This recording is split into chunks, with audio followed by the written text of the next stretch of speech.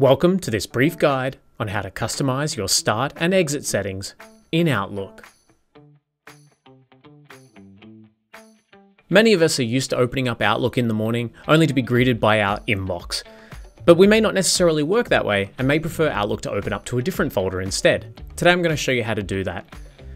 Here I am, I'm opening up Outlook, and just like I expected, by default it's opened it up directly to my inbox folder. Now personally, I don't really work out of my inbox folder. I've in fact set up a search folder for all of the items that I currently have flagged. And so every morning I instantly click on that folder so that I know what items I need to work on first.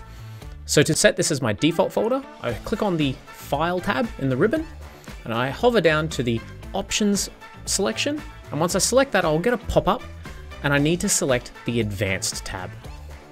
Selecting the Advanced tab will give me a set of options, including the Outlook start and exit settings. And as I can see, Outlook is set to open up to my inbox by default. Selecting Browse will show me all of the folders that I have in my mailbox. And I can choose to select my search folder. I'm going to select for follow-up and I'm going to select OK.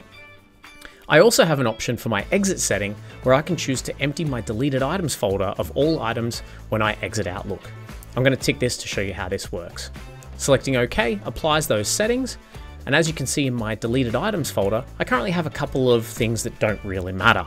So when I hit exit, I'm going to get a pop-up just like normal if I was to try and delete the items in my folder, where it'll ask me, am I sure I want to permanently delete those items?